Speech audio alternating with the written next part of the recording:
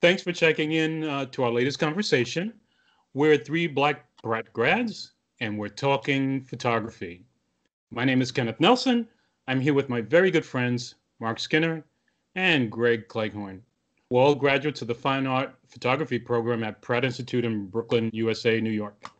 The three of us has been working, or in humble terms, practicing in the field of photography for more than 3 decades each. We've worn many photographic hats during that time. We've matured physically and photographically. We've moved from one place to another. We've met people and lost people we've loved and admired. We've had our family dynamics change, and has had many others had their family dynamics change. We've witnessed many man-made and natural disasters, yet we're still alive on planet Earth. As humans, I believe Praise that the growth, Lord. as humans, I believe that growth is a major part of our existence. Mark, Greg, as photographers, would you say that photographic learning is a never-ending process? Oh, I'd say assuredly. Nah. I Okay. think by now, if we don't know what we're doing, we ain't gonna know. Okay. With that agreement from Mark, and with that semi. All right, I agree. Quit twisting my arm. All right. Okay. Okay. So with that learning process in mind, I've challenged ourselves to pick one image from each of the last three complete decades, 1999, I'm sorry, 1990 to 1999, 2000 to 2009, and 2010 to 2019, and have it represent a glimpse of the photographic growth factors that happened to us in those years. So in presentation, I will go first, and I'll sort of talk about um, the, the 3 decades that have just passed. Give me just a second, and I will begin timing myself because we've allocated ourselves 10 minutes each for this conversation. So my sort of learning process begins, or at least in the 1990s, with medium format photography. And before the 1990s, I really wasn't into it, and I didn't get my first camera, medium format camera, until the early 1990s, maybe even the mid 1990s. And the first camera I got was a heavy one, and what it did was it allowed me to photograph larger format, but it also slowed me down from the previous 35 millimeter frames that I've been using. And so what that did was it allowed me to slow down, stop, contemplate, think about the photographs that I'm taking, be more methodical in what I'm photographing. It Uh, might have been the snow that slowed you down. yes, Did the you snows. think of photographing in the summer? Actually, yes, I had. The camera itself was the main motivating factor as to the way I shoot. In this particular instance, because it was a heavy camera, weighed a good 4.5 pounds, maybe even 5 pounds, right? And it was a medium format large camera. So, but I challenged myself to go out and photograph as much as I can. And what I began photographing, what I was photographing during those periods in time when I was carrying that camera, was still lifes, or things that didn't move too much, things that I can stand and contemplate like anyone would on a large format camera. If They you're were probably frozen. well, Greg, I photographed with that camera for the span of maybe a year, that particular camera. So this particular image represents what I would call the slow period, or the period in which the contemplative period. When I would take this camera out and I would just sit and, well, not sit, but go out and photograph and not uh, just think about what I was photographing, framing more, contemplating, not being impulsive with the images, because the camera had 10 exposures. And when in those periods in time, I wasn't really doing too well financially. So if I went out with 2 rolls of film, and that meant I had 20 shots. So I had to be very meticulous about the images I was shooting. So I was more contemplative about it. And so what I would do is I would go out and, of course, photograph still lives, right? So then in the 2010s, wow, okay, forgive me. Maybe your cursor's frozen. My what? Your cursor. Yeah, I He think that, wants you to curse. yeah, page down. I'm sorry. Let me stop sharing the screen for a second. Stop the clock. No, can't stop the clock. I will continue to go and do that anyway. I'm feeling a little cold. Wow, I didn't realize that this was going to deliberate. happen. Okay, all right. I'll have to do it this way then. Give me a sec. Okay. Okay. And I'll speak to the second part. So in the 2010s, one of the major points in my life was I started to contemplate how I wanted to do photographic work. And in that period of time, in the early 2000s, I started to really conceive and think about storytelling and storytelling in a series of images. And one of the first storytelling series that I actually involved myself with was called Harlem Nocturnal. And it came about because I was walking around Harlem, and basically I was walking around Harlem in the daytime and the nighttime as well. But what I realized was that there was crowds of people, tour buses at the daytime, but there was nothing happening at night. After the sun went down, tour buses went away, streets became empty. Oh, there was a lot going on. Yeah, right. So what I did was I wanted to sort of speak to that feeling that I got of being absent during parts of the day when there was no reason to actually leave Harlem at night because it was the same place. So I began to photograph a series called Harlem Nocturnal, and this is one of the key images that represents that series. This is 125th Street and Adam Clayton Powell, and this is the Victoria 5 Theater, which is now renovated into something different. Is this a continuation of the medium format work that you were doing? Yes, this is still a continuation of the medium format work. What happened during this time was I transitioned from, actually in the early 2000s, I transitioned from that heavy medium format to a lighter medium format camera, which allowed me a little bit more flexibility in photographing, but still kept the contemplation because the camera didn't weigh me down. So I would last a little bit longer. And by that time, I was working a little bit more, so I had the ability to afford more film for shooting series of images. And this image represents the series that I started to do. And from that catapulted many other photo series that I've begun working on in the interim. And one of the key factors in creating a series was that I wrote down every idea about every series that I ever conceived of. And it became a running a running log. So I have a running list, and it's a never-ending list that I began in early 20, in about 20, early 2010s, actually before that. And I started to, I'm sorry, 2001, and kept the ideas as a list. So I have every idea.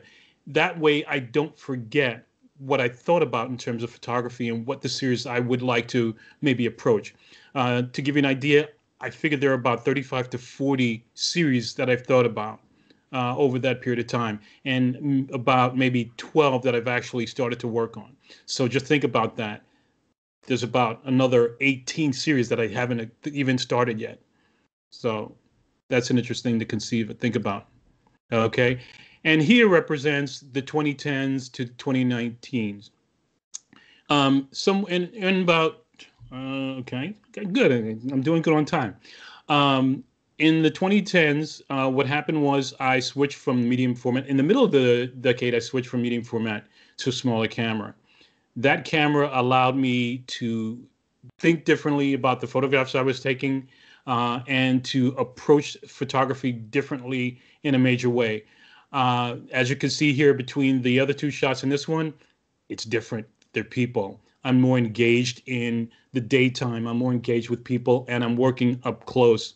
When I was using the other medium format cameras, I wouldn't work this close. And also the advent of digital allowed me the freedom to photograph as much as I wanted to and edit later.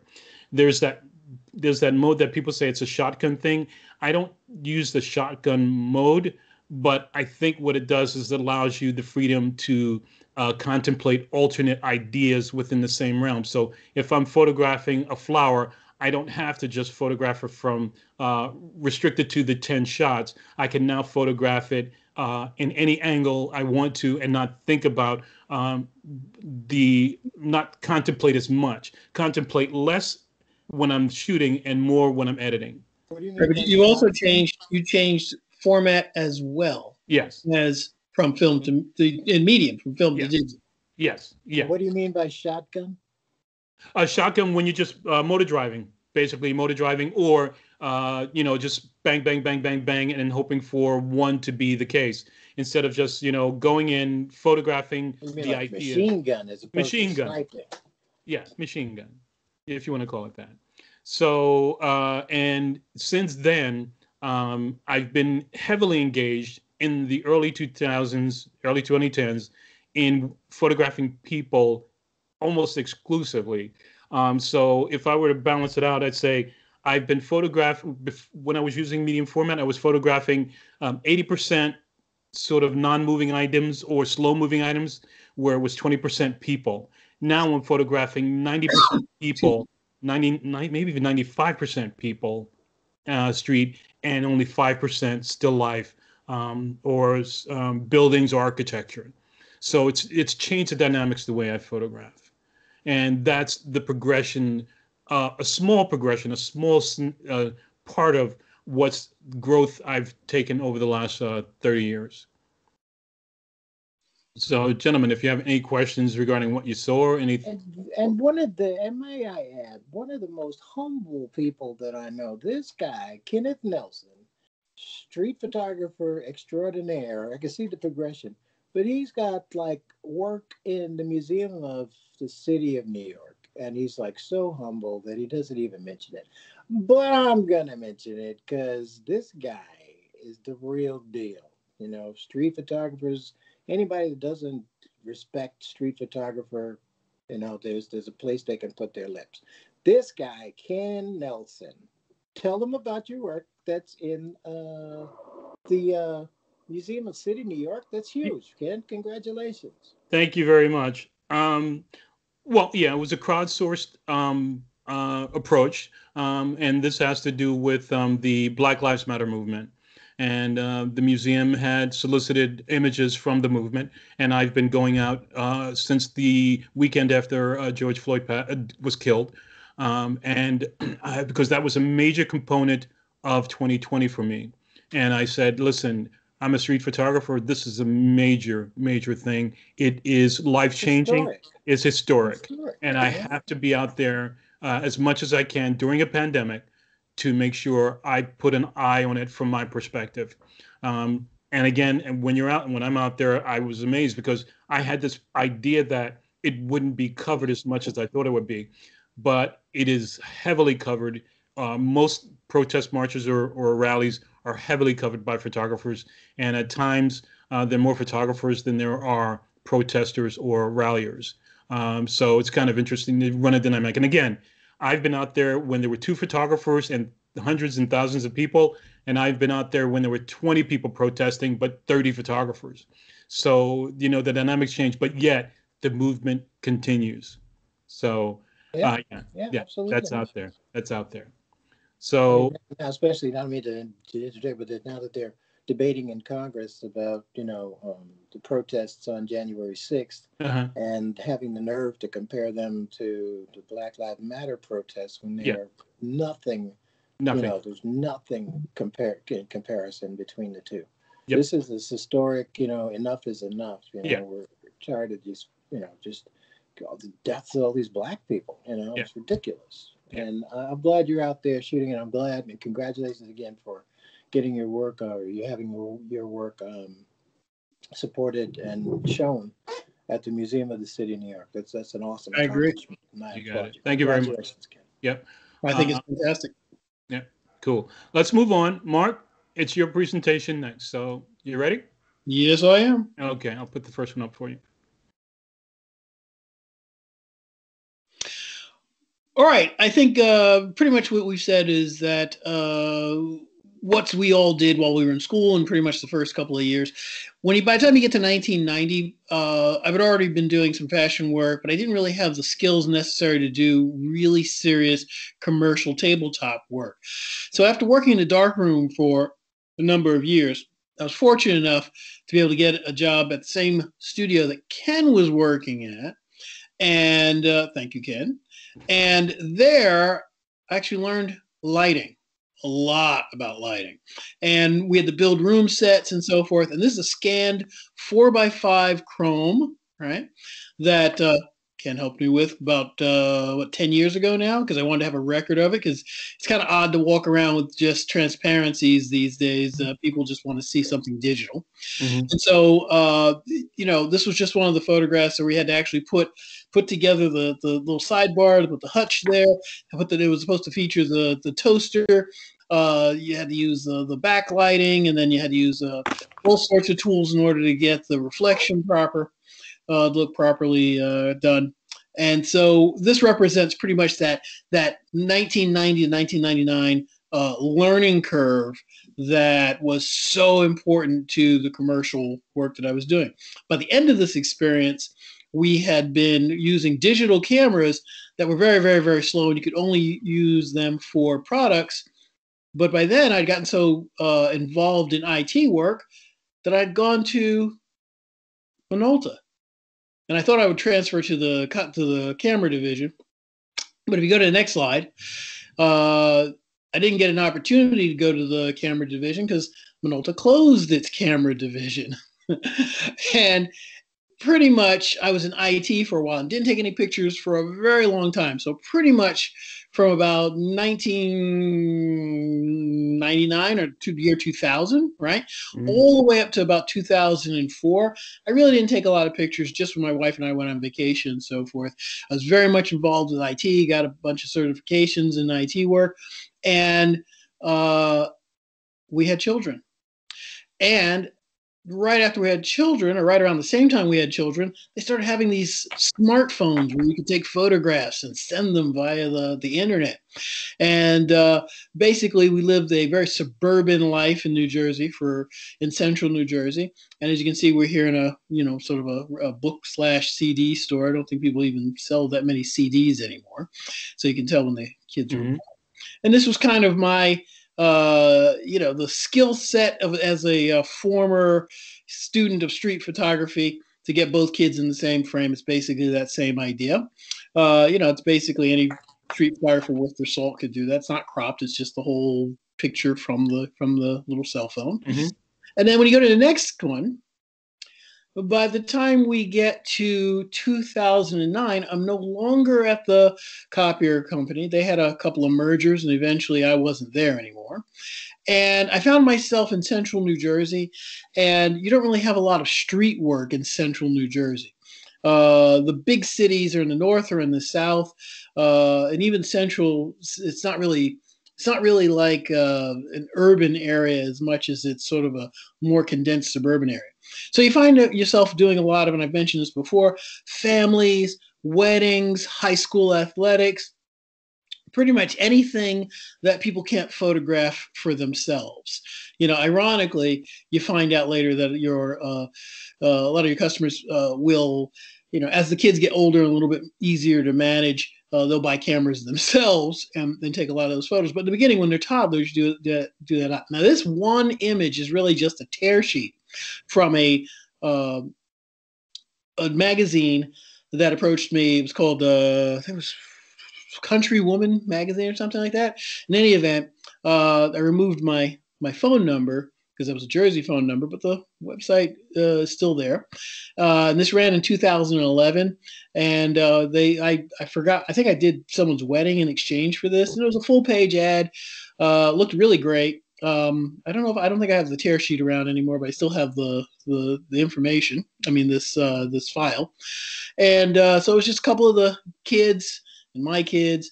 And you can tell it's old because I actually say the photos they will want in their wedding video. And then later on, I talk about she, which is really, really ancient thinking. But at the time, I was photographing a lot of weddings, and quite honestly, back then, and it seems kind of odd to say 2011 is back then, but it is.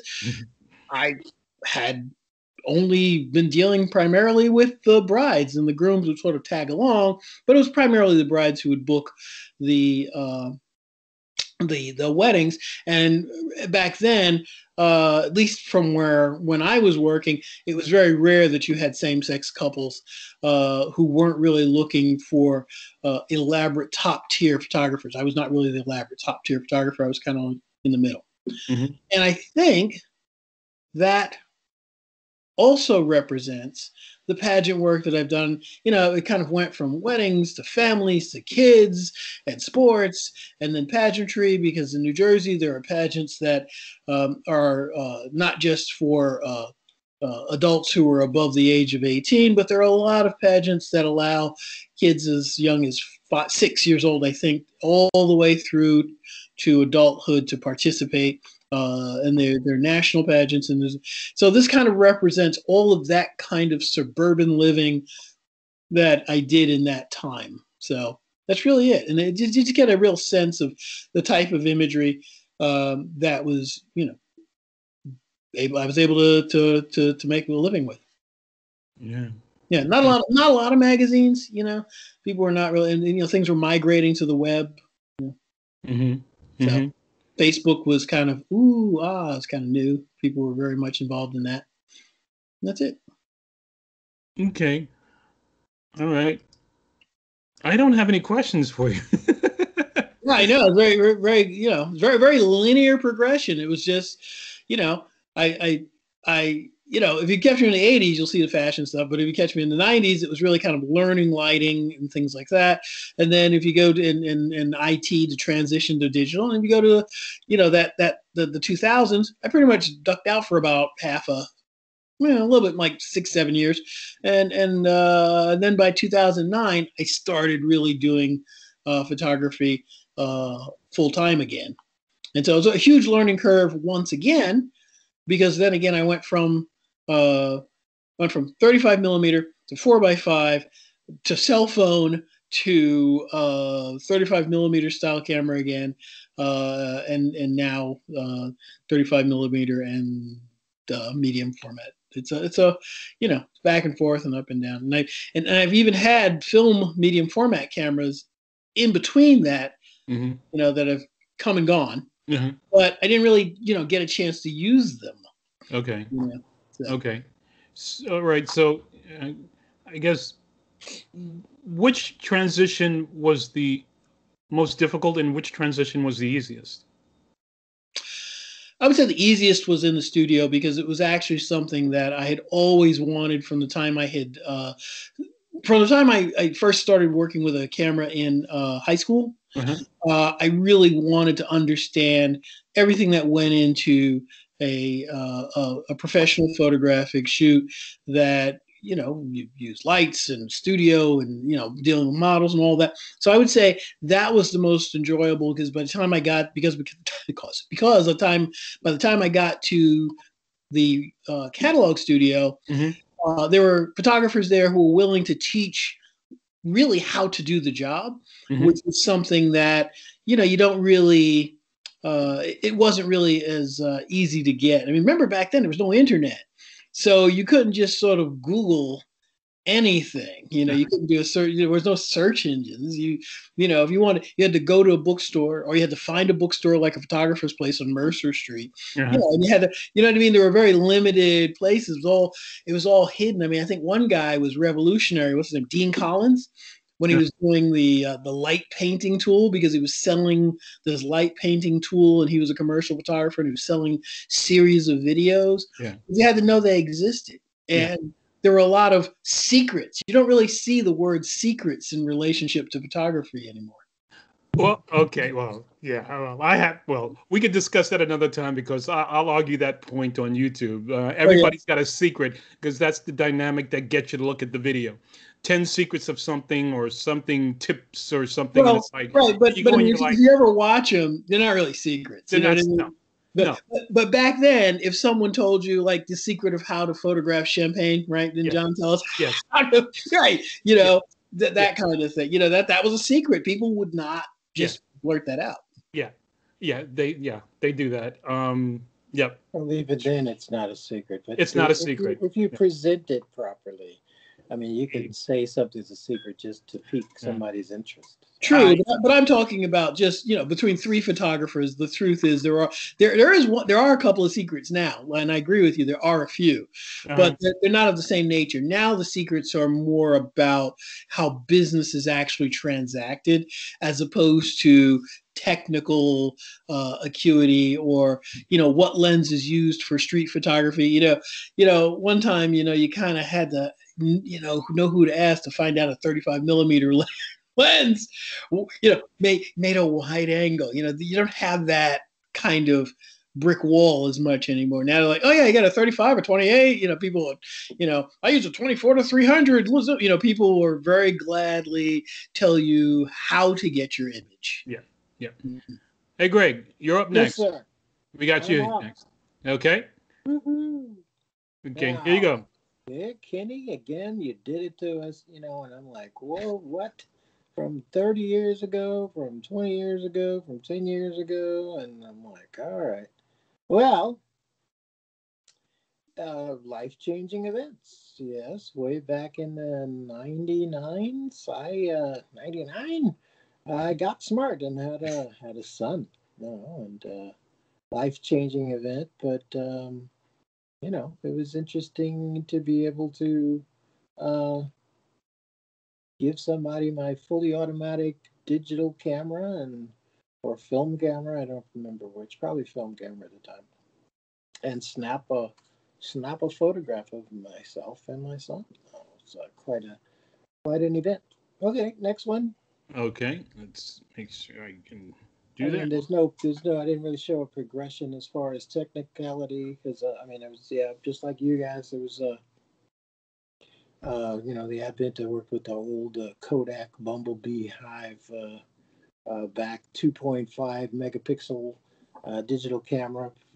And doing some photojournalism work with the Navy, and it was big cumbersome camera, but you had to get it done, and it sped up the process, which was very cool.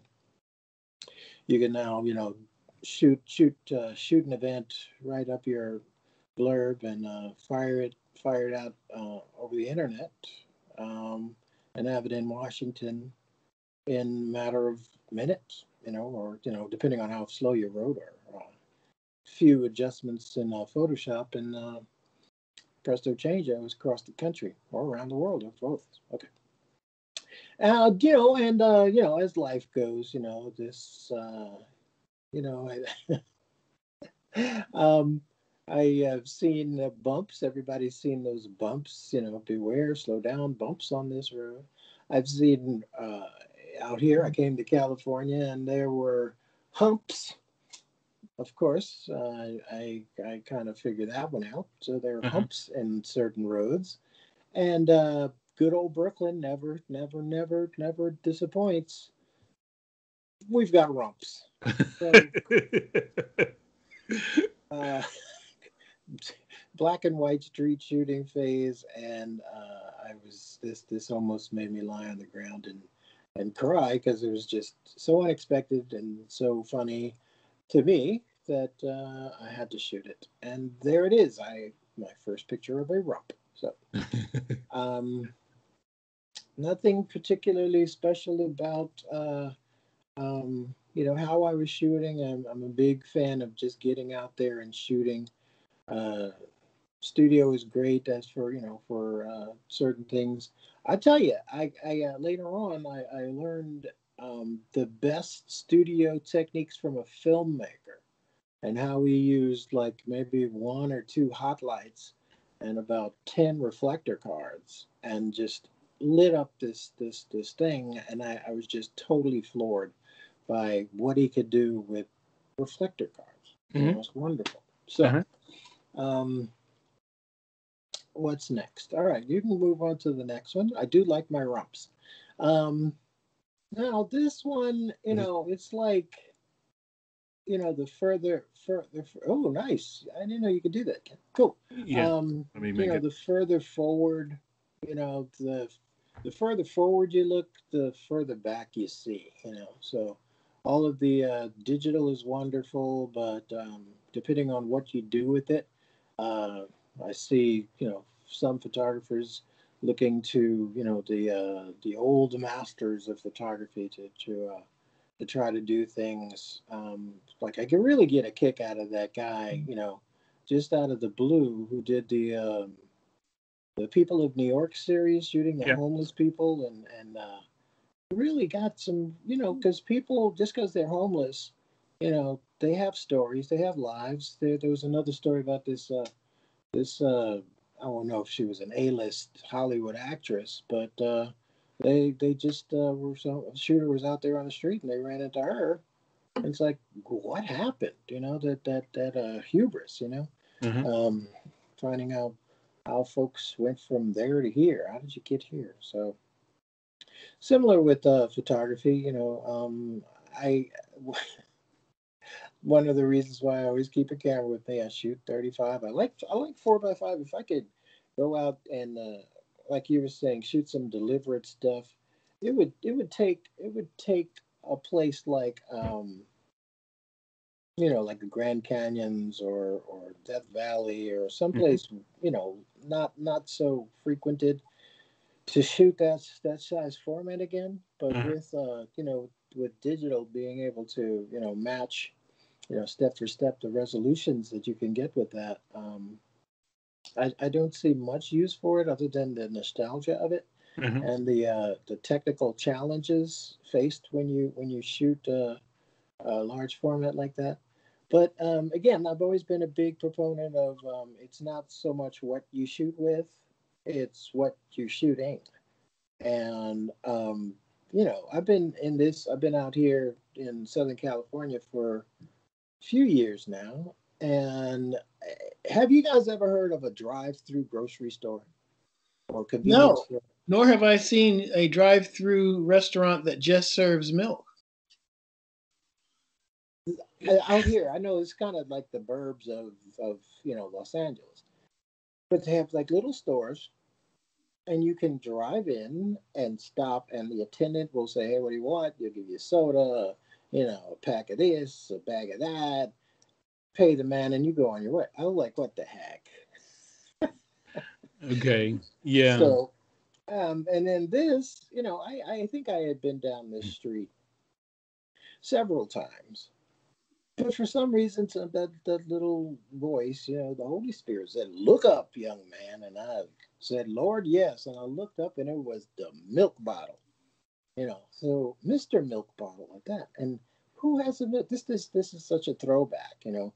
I have some shots up in Northern California of an Orbit car wash, which is so cool looking. But I mean, how does this fit into anything? I don't know, but it's there. So I captured it, and it is what it is. It could have been shot, 30 years ago. It could probably, by the looks of it, it could have been shot like 40 or 50 years ago. So this Because establishment is still functioning as a drive-through milk. no, it's not necessarily. It's a drive-through. Excuse me, drive-through convenience store. Okay. And milk is one of. I mean, look at that milk bottle. That's like Yeah. one of the Yep. old classic milk bottles, Yep. and fresh milk. When is that a selling point? It better be fresh. Yeah. Yeah. So Unpasteurized. Yeah. Straight from the cow to your home. yeah, there you go. There you go. Put it right in the bottle. Yeah. Do you And the want a cream cap? is Or, yeah. cream is See, still there on you go. top. The only option is, do you want a lid or not? A lid or a top hat. That's it. Well, yeah. Well, that's the lid. You see, the lid is shaped like a top Uh, Yeah. Do you guys remember the getting milk like that and it had the cream on the top? You had to pour off the cream. I don't. I'm I just do asking. not. I do not I am either. not that old. Okay. I remember milk delivery trucks, but I just don't remember that part of it. I do remember paper cartons. Wow. Paper carton. Yeah, well, paper cartons they sell like things like oat. They sell exotic milks like oat milk and almond milk now and soy milk, and then milk is sold in in little plastic jugs. Yeah. Okay. Uh, Hmm. they're being green. Um, oh, excuse me. Well, that's pretty much it. All I have to say is that the more we look forward, the more digital photography gets more and more advanced. It's still going to be kind of fun to look back and what do you capture? You know, maybe every now and then, if you keep your eyes open, if you keep a camera with you, Mm-hmm. you might run into Mr. Milkball. It made my day. That's all I got. That looks pretty tall. You don't want to run into that. Okay. So now that you've had a chance to look back the last 3 decades, what do you see as your future through this decade, photographically? Me or he or both? Well, whoever has an answer. If you both have an answer, to Mark, you go first. Well, I think for me, it's going to be the culmination of all the stuff that I've done, but with, in all honesty, a tool where I'm not sitting around fighting with color fidelity later, or, saying that, it doesn't have the right resolution. All those uh, rendering issues, they're either resolved at this point already, or they're resolved by me. Meaning, if it's not focused in an area at this point, that's my issue. It's not, oh, my lens is, it's only this and it doesn't, and I have this. None of that. So it takes a lot of the technical excuses away from. Okay. Right. That's what, and now I just want to get to the point where the proficiency is just really, really high. I started to read an article. I didn't finish it yet about, in defense of bad photos, and what you can learn from them. Uh-huh. But even though digital doesn't really have that cost associated with film, Uh-huh. I don't want to take advantage now at this point. I mean, I'm expending energy, I'm expending thought, and I want to make sure things are done correctly always. And what I'm really happy about is now I do very little post processing. It's less than when I was in the darkroom and I would choose between grade 2.5 or 3 in the filter pack for the black and white. I'm really kind of like, this is how it came out the camera. I think I can live with it. And then, when you get to that point, it's very, that's the goal. Yep. Yeah, that is the goal. That's the technical. Aesthetically, I really want to, kind of really try to do the type of work that I want. I think I'm at that point now where I got maybe a decade or two where I can actually do the type of work I want to do. Mm-hmm. And then after that, I won't be able to physically do the job. So. Got it. Yeah. Greg, what about you? And I'm gonna just take pictures until I can't breathe anymore. Uh-huh. The technology is going to get better and better, and man, I don't know. For me, if it's perfect straight out of the camera, what's the point? Just send the camera out as a drone and let it go take pictures. Part of the fun for me is the posts. All the stuff you can do with it. Throw it into Photoshop and see what what can you bring out. Sometimes working on a picture, it brings out stuff that you didn't see when you shot it. So there's always going to be, as long as there's a sense of newness and exploration about photography, I'm there. I'm so there. Mm-hmm. So I'm not sure. What was your question again, Ken? Okay, go ahead. Good. Well, yeah, right. What is your future photographically look like through this decade? My future photo. Okay, well, probably right now I'm building another website. I would like to put together more video presentations of the photographs. Maybe set to music, because I got a keyboard in there. I have a lot in me that I need to get out. Uh-huh. And the pictures, like, thanks to you, thanks for that exercise we did a while ago about putting music to stuff, or putting words to the images. Mm-hmm. It totally changes the impact of the image. And Mm-hmm. I've got like a scad of images of all sorts of, studio to street to, sky photography, Mm-hmm. People, places, things, that I haven't even begun to explore yet.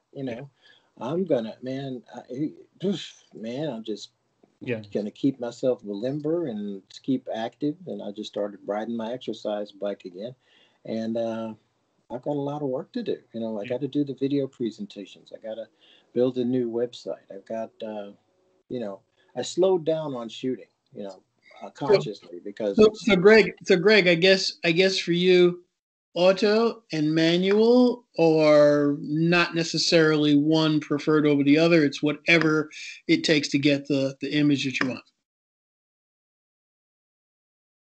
I don't understand your question. Oh, Well, you were talking about how the technology is going to be always great and it's really there. And you're talking about drones. Most drones are pretty much, I guess they're all, I don't know. I don't have a drone, but I'm presuming they're 90% automatic in terms of their exposure and things like that. Well, I've always used the automatic, or used the camera as a spot meter. I will go up to, something and take a reading that close, mm, just so I can get an idea of where it is.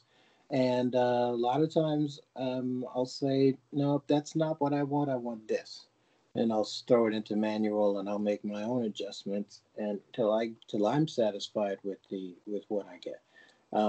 If the camera can do it all for me, that's not photography to me. It's an assist, it's an aid, it does something that I can't do.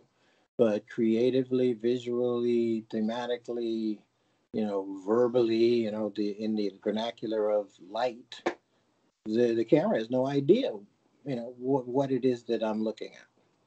None. I wouldn't expect it to. mhm. Then it's not. I mean, it's not the photographer. I am, and it's the creative vision that separates photographers from people with cameras. So Well, I agree with you, except these days they have a lot of automated modes where the camera has a database of light values for scenes, and it kind of of course, that's ever how it since does all. digital came out, it's been based on photographers putting input, and HDR is wonderful where it gives you a variation of images. But I didn't hear you talking about that. What I hear about the future of photography for me is making it a more expressive, more of a inclusive, um, more of a shared story, like you were saying, Ken. Yeah. Because you're. I mean, I like the way you started out with a snow-covered free field, and most stuff doesn't move in the snow. I'm just saying, Right. unless it's a blizzard. Hey man, he was just Um, trying to chill. and then I was holding that one in. the Okay. Harlem Nocturnal. I like the way you stepped that up, and there's a lot of motion there because if you get chased, you will run. And I mean, I like the streaks and everything. I like the Harlem Nocturnal series very much. Um, and then your street stuff is just amazing to me. The way you capture them still, and then you choose to use the drag shutter, and and I'm like, oh, man, they're just so visually fun to look at. There's always something that I'll miss, and I'll go in. It's like it's okay. There are certain people that you can look. I mean, if a field is all red, you get the idea. Oh, it's a red picture.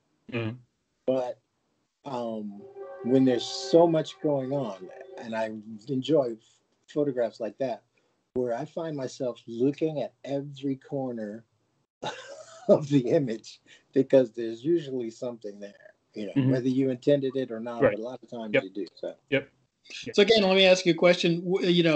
You started with an image that had no blur. You went to a second image in the next decade, as Greg mentioned, has the cars that blur, and then the Yep. third decade you went to people that blur. And I noticed in a lot of the current work, there's almost no blur at all on a lot of it. Do you find yourself in some way excuse me, going back to the idea of capturing an instant in time rather than a length of time, or do you teeter back and forth between the two aesthetics when you work based on the subject? There's sometimes the technology drives the aesthetic, and sometimes, most of the time, the aesthetic drives the technology. That's real. It should. Um, right. So basically, there are times when my head is, I'm thinking and I'm considering what I'm looking at. It's always based on what I'm looking at. And then am I technologically able to achieve this image? So, the right lighting, the time of day, what's happening in front of me. Can I drag the shutter successfully in a hand holding? Do I need a tripod, right? Sometimes the intent is to go out there and do that. For the most part, the technology to some degree drives it because with the camera that I'm using, I'm always trying to photograph as wide open as possible. Over the last few years, I've learned that I shouldn't do that because I have a great deal of losses. So I'm trying to now start to shoot at a medium f-stop as 5.6 or 8. That's what I'm doing lately because I get more success out of it photographically because I'm better able to handle focus when you do that, when you don't. And I'm one of critical focus, so I don't pixel peep. But when I go in there and I look at an image at 100%, I'd like something in that image to be sharp. Uh, What did you say? Supposedly, Pixel Pete? yeah, when I pixel peep, Pixel Peep. Got yeah, it. Okay. and so lately what's been happening is those who don't remember the past are doomed to repeat it. So what I've been doing is I've been going back into my archive and looking at some of the images I haven't seen in 5 years. And I've realized all those mistakes I made. And I said, I cannot make those mistakes again. They're not successful.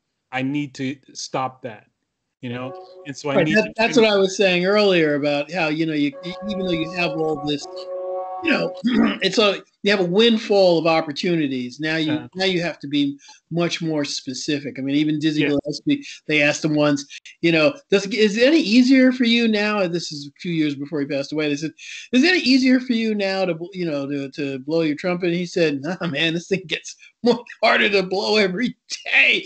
It's like, I can't work like this. It's like I'm killing myself trying to do things I haven't done before. And I think the same way, it's the same for any art form, yeah, particularly with something like photography. It doesn't matter what genre you're working in. If you're someone who is really concerned, you're always trying to outdo yourself. yeah, Sometimes you try to outdo someone else, but after a while, if you're working consistently in any genre, you're really just working against your own clock. And yeah, you're just saying, yeah, particularly if you have repeat subjects, yeah, if you're working, one area or one place, you're saying, what can I get out of this? What yes. more can I get out of this? Yes. Yeah. Yeah. And I don't want to go too far along, but I'll close it after I make this comment, which is I think people should revisit the same place that they said they'd never go back to. Revisit that photographic place time and time again. That's what I'm doing because you don't know, it's never the same thing another day. It always changes. Okay. And I also like that you engaged your brain, your eye when you're shooting, because you're like, can I drag this? That's a Yes. creative Yes. choice, Yes. and I love that. And as far as updoing yourself, but there aren't that, I won't say there aren't that many photographers, but to one better yourself takes engagement. That's all I guess. Yeah. I got you. Okay. With that, I want to close out. I want to thank everybody for tuning in to us, and I hope you've stayed this long. I hope we've engaged your interest in photography in some way, shape, or form. I hope that you, as viewers, begin to understand that over time your images are going to become more valuable. They may not be the $100,000 image, but I think over time images become more valuable emotionally, and you grow over time. And that's what I wanted to focus on here. I wanted to show that over time things change, people grow, people mature, and I think as long as you keep an idea of what you shot, and you can go back to that again to learn from it and better yourself going forward. I think that's one of the key factors in photography. Never stop learning, keep growing, keep photographing. Yeah, that's it. Thanks for joining us. I'm Kenneth Nelson. My friends, Mark Skinner, Gregory Cleghorn. This is Photography Talk. Tune in next time and also subscribe at the bottom. Greg? Post your where your work can be seen at the Museum of the City, New York, man. Please. Yeah, well, our links are at the bottom in YouTube, so you can go right to our links for our web pages and our Instagram at the bottom of YouTube. Okay, thanks for tuning in. We'll check you later.